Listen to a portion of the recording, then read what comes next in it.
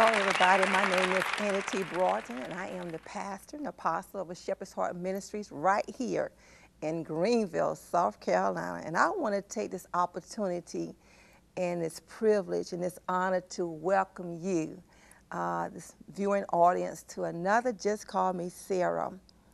I'm so happy today to be here in your homes, and we're going to be talking about leading ladies. That's right. There's some leading ladies out there. Amen. Praise God. And we want to talk to you today. We want to talk to you about what God is doing in your life and how God is using you so mightily in these last days, and how God is branching you forth in the land, and how God is just doing great and mighty things in your life. So I have a beautiful guest with me today. She's awesome in the kingdom. She's powerful in the kingdom. And I love this woman of God. And she is none other than Pastor Hope Carpenter from Redemption World Outreach. Welcome, Pastor Hope. Amen. I love you. And we're going to have a good time today. I know it. We're going to have a blessed time That's today. right. Amen. Amen. Praise God. Pastor Hope, I wanted to invite you onto the program because who else could I get who epitomized a leading lady more so than you? Amen. Praise God. And you always have such joy. You always have such happiness about you, and that just exudes to everybody. We're happy to be connected with you with Apostle Ryan of Redemption. So I want to talk to you about being a leading lady, because it's what you are. What is a leading lady? Wow. I don't think it's anything that most people aspire. Well, they do aspire to it, but I don't think they know the price tag that comes with it.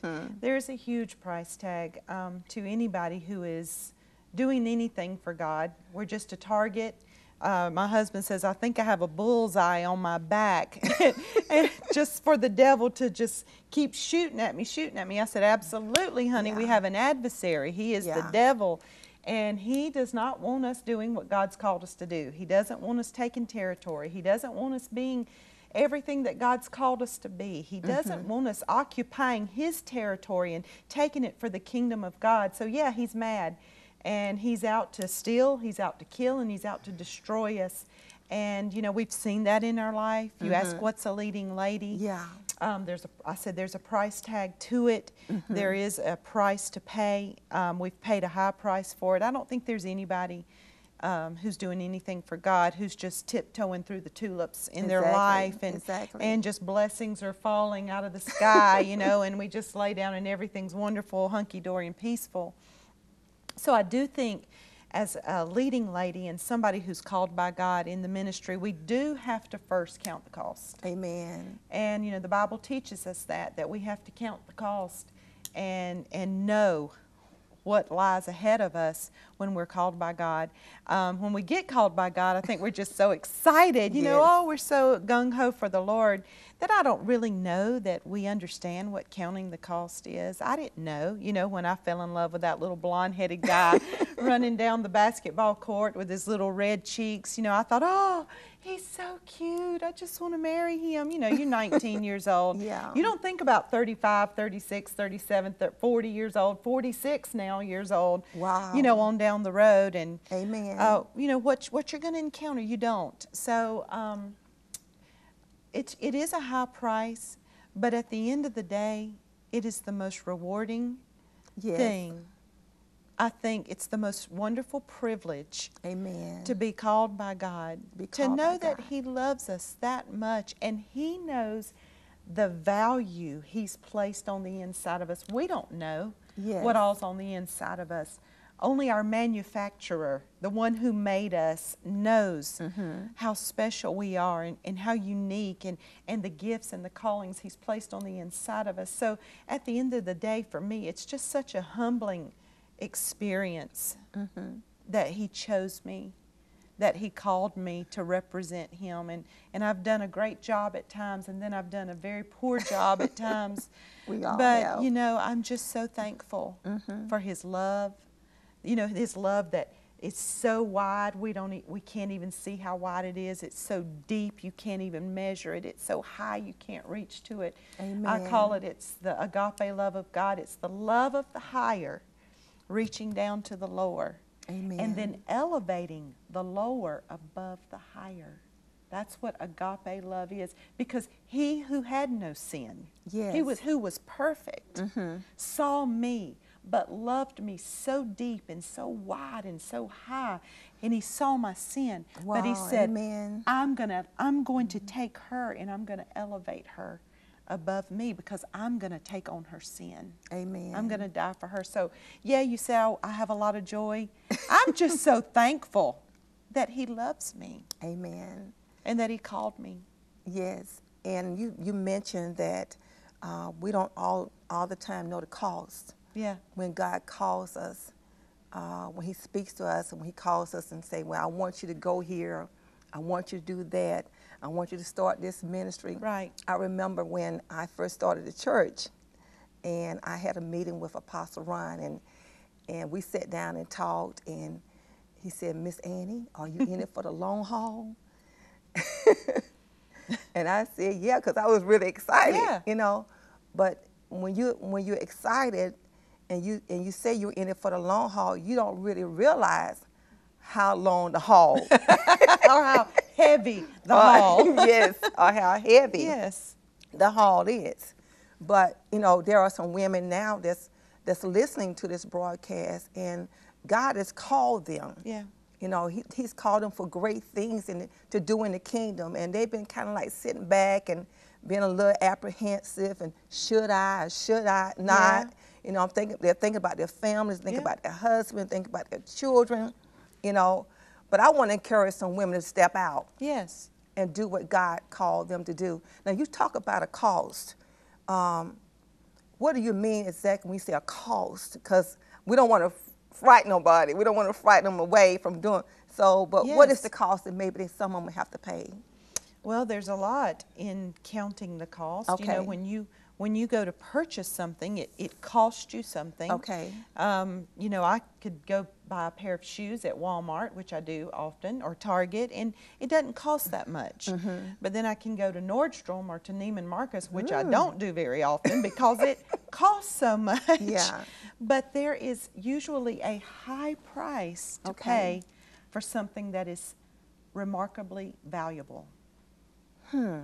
So if there is a high call on your life, there's usually a high cost to be paid. Okay. It could be your family. You know, not everybody loves your call, and not everybody values the call. It could be friends that you have to stay away from. I've had to say bye-bye to a lot of friends, you know, Yeah. over the last few years, just to wholly dedicate and consecrate myself to the call of God. Not that they were bad people, but they just weren't going where I was going, and the call on their life wasn't the same as the call on my life.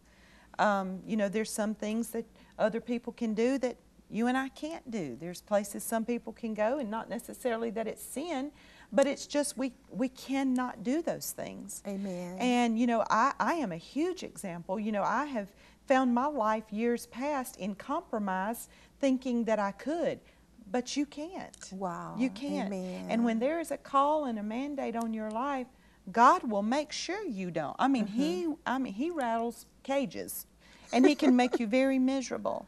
And I would say to those women, you know, there's I think a higher price to pay not to step out into the call of God. Not to step out. Because Okay. you're going to be so miserable. Nothing you do is going to satisfy, because you're not operating in purpose. You know, I think the purpose of God in our life, what God has purposed for us to do, sets all the boundaries in our life. It helps you to Okay. set boundaries. So when you know your purpose, you know the purpose of a thing, you won't abuse your life. So see, if these are glasses because I'm 46 years old now and I have to wear them to read, but the purpose of these or to read, to see. Right. But if I didn't know what these were, I could say, wow, that's a hair bow, or so, and just put it. But I would be abusing the purpose of these glasses. I would never draw the full potential out of these glasses because they're not being used for their purpose. Exactly. So until we step out into purpose and know what God has called us to, we will never get the full reward of what we were designed for. Amen. There's a scripture in the Word of God that says that many have been called, but only a few chosen. Yes, Matthew. Yeah. I think maybe because when God calls us, we don't readily answer. We are trying to figure out, can we do this? Yeah. What do I have to do? Yeah. But God calls the weak. Yes, He does. Not many mighty Yes. are called. He calls those that are lowly. Yes. He calls those that are just, He calls the mamas. Yeah, He does. And I Yeah. think it's all just, wrapped up in that it's to give God glory. Yes. He didn't want us to glory. He said He is going to get the glory. So if we're so good in ourselves, we can get the glory. Yes. But when we know who we are, and we know how bad we've been, and we know we don't have it all together, and we know that we Yes. are not apt and able to do this in our own flesh. Can't do it. We can't do it. So God is going to Yeah. get the glory Amen. because He's doing it through us. He is doing it through us. And I thank God for that because He looks beyond Yes, He our does. faults. And He see that need. Yeah. And He knows that there's something in us that can be a blessing to somebody else. Amen. And He does use our tests for He testimonies. does. He does. He promises. Yeah. He said, I will use all things. Yeah. Because He said all things work for the good Yes, of those it that love does. God. Yeah. And called according to His purpose. Yes. He has a perfect plan. In Jeremiah 29:11 says, "For I know the plan I love that that I scripture. have for you." Plans to prosper Yes. you. Good plans to give you a hope and a future. Amen. Amen. We're going to take a little break, and we got an awesome dancer today. Her name is Miss Maya Cohen, and we're going to go to her right now. Amen. Amen. To God be the glory.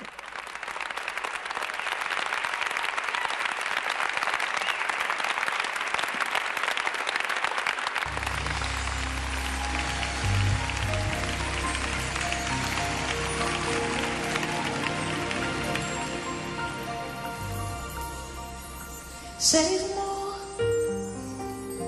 than what I wanted, everything I never had. I gotta get right to His heart, and only He can show me where it's at. You are the miracle I needed so bad. Said you're more than what I wanted. I said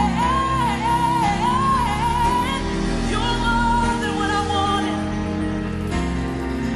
Hallelujah, Lord, you're more than what I wanted. Everything I never had. Oh yes. Yes. You're more than what I wanted. More than what I deserved. You're more than what I needed. More than what I dreamed of. More than what I could imagine. So much more than what I needed. I love the way you talk to me. I love the way you walk with me. I love the way you save me. I love the way you raise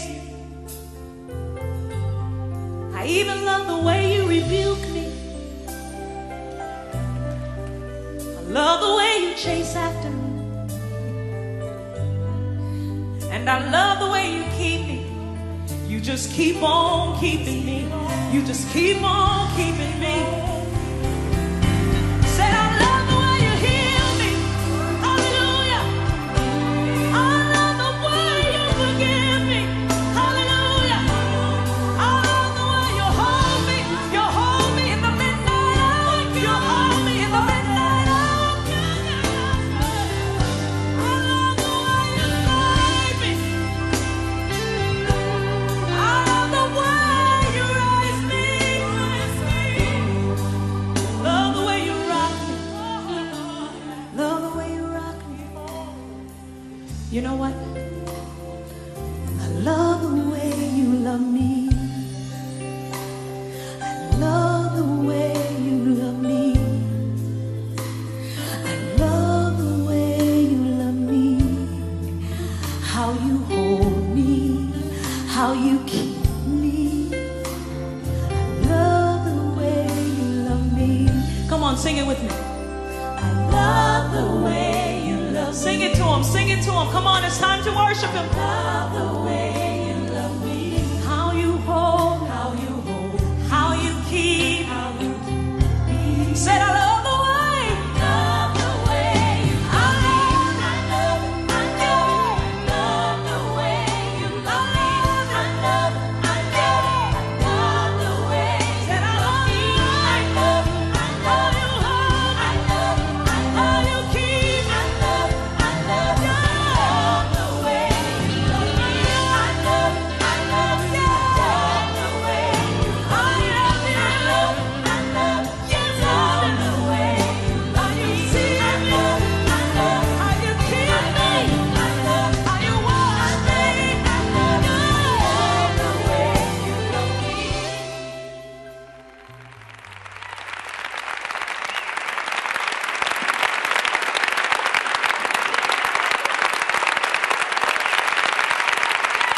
Amen. Praise God. Well, we are so blessed today to have Apostle Hope Carpenter from Redemption with us today. And we're talking about leading ladies. And because, you know, when God put it in my heart to talk about this, I wanted to let some women know that they have been chosen by God. Chosen by God. Just like we're here today, we are on assignment, we were selected, we were chosen by God. And I want to talk to some women that may be sitting at home or at the kitchen table or on their beds or just on their jobs, wherever they are. I want to encourage them to step out.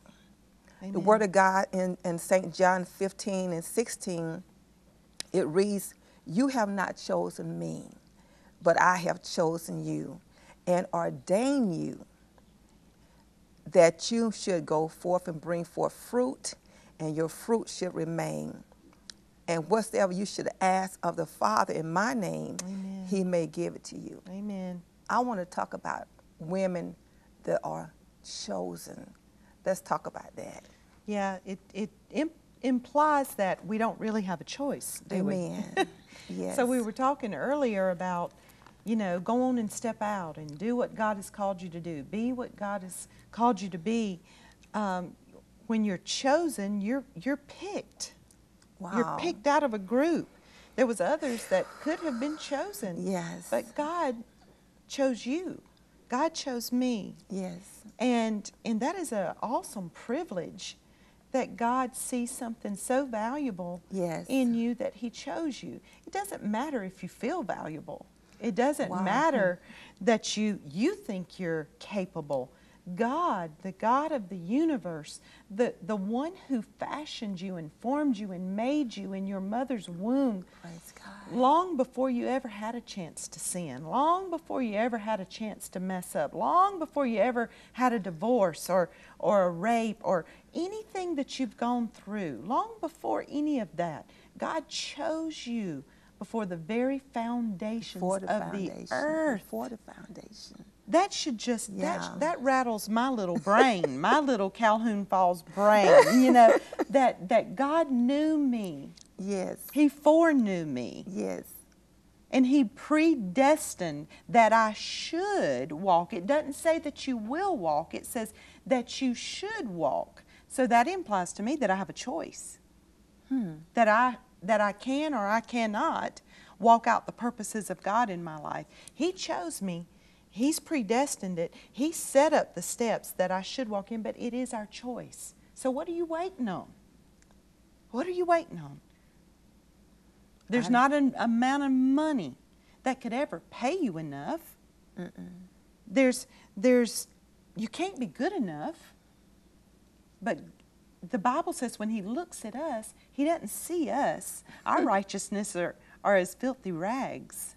But when He sees us, all He sees is Jesus. We are clothed and robed in robes of righteousness. Amen. Right standing. That encourages me today. It encourages me. I'm excited. Yes. My fire just been reignited. Amen. Just sitting here We can listening. do this, Yes. Annie. Just go forth. Yes. Just do what He's called us to do. In the book of Joel, it says, in the last days, I'm going to pour out my spirit upon all flesh. Yes. Your sons and your daughters Amen. I receive that for Yeah. mine today. shall prophesy, you know, Yes. and God is calling the daughters. He's calling the CEOs. He's calling the presidents. He's calling the nurses. He's just calling the women, Yes. period, to do greater, to accept the challenge, Yeah. to say, okay, God, my answer is yes. Yes. We need to hear some yeses from the women. Amen. Amen. And Praise that doesn't God. mean that you have to hold a microphone or you have to do a TV show or, you have to marry a preacher or you have to preach. It doesn't mean those things. It means, to shine your light in whatever arena that you are in. Some of you are called, but you're not called to a microphone. You're called to a nursing home. You're called to the hospital system, or you're called to the public school system.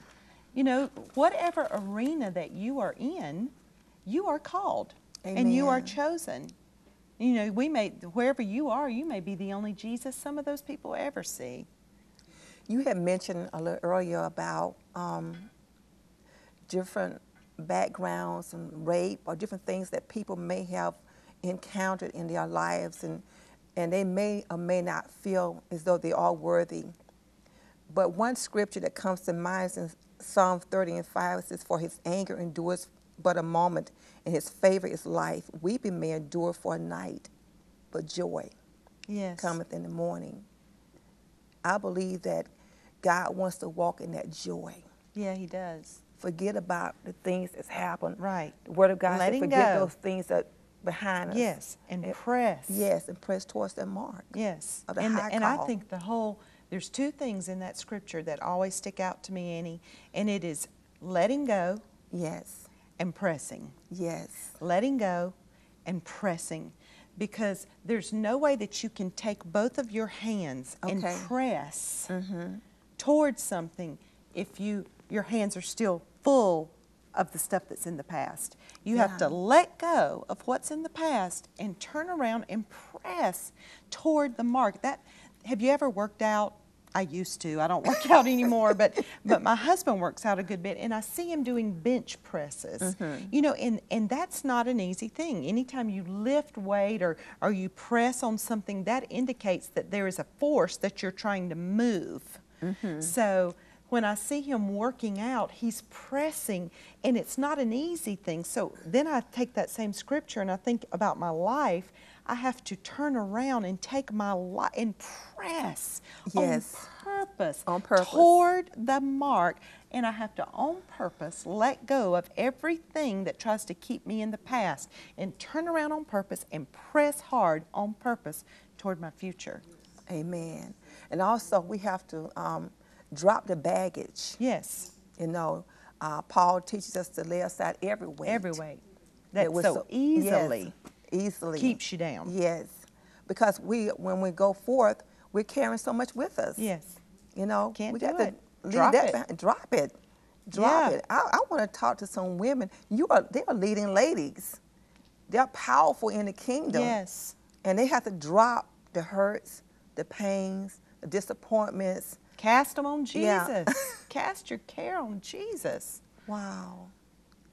And it's amazing that so many times we don't. No. We don't cast our care on the Lord. And He's there Yes, He is. to help us, you know, to comfort us, to speak to us, you know, to dry our tears when we do weep. Right. Because I think sometimes we weep. It said the Word of God said, weep endures for a night. One thing that God showed me, He said, a lot of times we as leading ladies, we feel like we can't weep openly Yeah. in front of the crowd. Because we have to act like we're perfect. Exactly. And that's pride. I mean, the root of that's just cut to the chase. That is pride. Mm-hmm. And that's Yeah. sin. That's sin. That's just I as talked much about that. sin as any other outward display of sin. You know, we want to talk about everybody's outward displays of sin, but we don't want to talk about the sin that hides in the church. Okay. You know, pride, jealousy, backbiting, all of that, that's sin. All that sin. Yeah.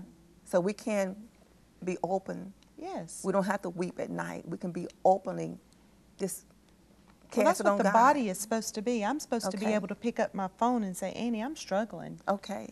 Annie, I sinned today. Okay. I need you. I need you to pray for me. I need you Yes. to help me pray through. Yes. You know, that's what the body, and it's not to just share each other's victories. Amen. Yeah. Amen.